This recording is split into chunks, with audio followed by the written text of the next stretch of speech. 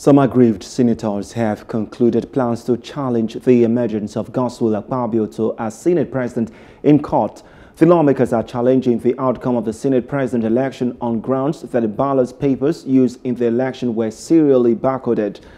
However, Senate Chief Whip Senator Oshiomhole debunked the claim by his colleagues, saying there was no funny business conducted on the floor of the Senate during the June 13, which produced Akpabio as Senate President.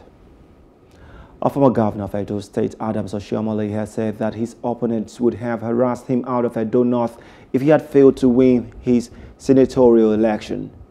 Oshiomhole, who stated this during a post-inauguration Thanksgiving party at his country home in Oshiomhole, Esako West local government area of Edo State, also revealed that he was ready to sacrifice his senatorial ambition for President Bola Tinubu to win his presidential election.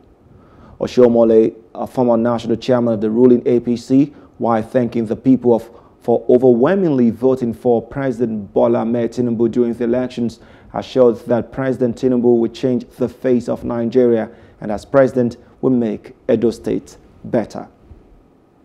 I am humbled. If you have voted against me, I don't know, my blood pressure now will be 240 over 360 if I'm still alive. Because the jubilation by the opponent will be such that they will come and knock my small door and break my small bone.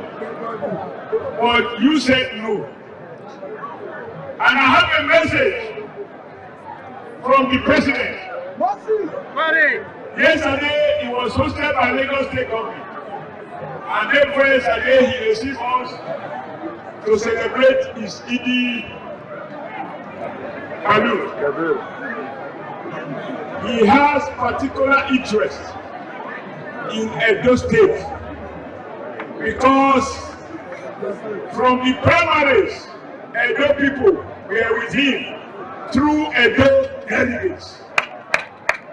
And in the elections, Edo people were with him in the manner that they voted. So he's very, very appreciative. Hello, hope you enjoyed the news. Please do subscribe to our YouTube channel and don't forget to hit the notification button so you get notified about fresh news updates.